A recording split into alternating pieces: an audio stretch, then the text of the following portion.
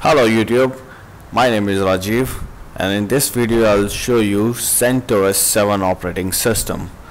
So as you can see, this is the login screen of CentOS 7, and to get the password panel you have to click and drag to up and you will get your password system. Just make your password and hit enter and you will see your CentOS 7 desktop. So by default you will never see the main difference of how CentOS 7 is different from CentOS 6.5, which was a previous release. So if you go to the application, everything is fine, places fine, and in CentOS 6.5 you will see a system panel over there, but that actually from CentOS 7 they introduce here all system tools and all the settings utilities are integrated in application panel. But what new you can find here is activity overview. So with that you can easily switch your workspaces and just go through your all 4 workspaces. And in previous CentOS versions there was only 2 workspaces, but in this CentOS 7 you will get 4 workspaces.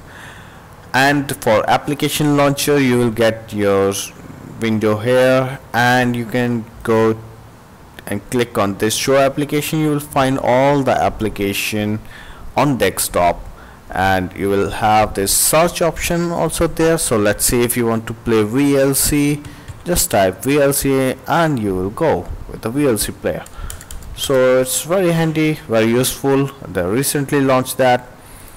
And apart from that you can go to my computer, and this is new file system. Previously it was Nautilus and Tunar, and in KDE version it was Dolphin, but this is new file system and you will find very useful, very handy. You can open new tabs and just play around with that. It's very easy, and the search option is also very good in this. Like if you want to search your file related to like I want to search a file like Samba, so it's very fast than previously.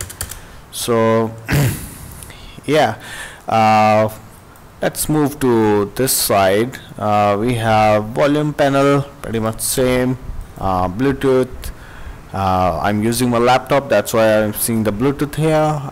Wi-Fi, there is new network setting for Wi-Fi and other network connections. You can see the panel is updated, and now it's very advanced than previous one. You can use at a hotspot also. The battery panel and date, and here notifications, settings related to the user account, and the background and all those settings are almost same. And the new feature which I can see here is this pretty much notification center, which shows me, okay, one USB is connected with you, this simple recording session which is going on right now, and these other notification Dropbox icon which I can see here. And you can choose your workspace from here also, like any workspace you want to go, you can go.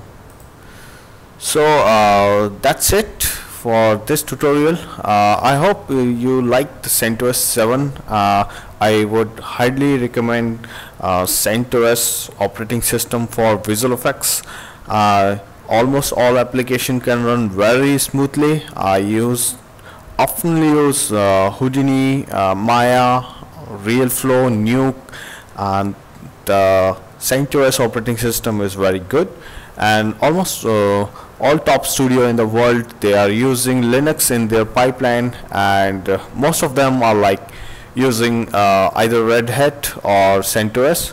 Red Hat and CentOS are basically the same operating system, just a different branding. CentOS is Community Enterprise Linux operating system, so it's better to use it now. You want to download it, it's free. You can download it from CentOS.org. So let's say you can www.centos.org, and yeah, I hope you find this operating system interesting, and if you find any difficulty related to installation of this operating system and the installation of any software in this operating system, you can just write your comment below here, and you can see my blog also. My blog is, you can find the link below my blog. So yeah, that's it for this video. See you in next video. Bye bye.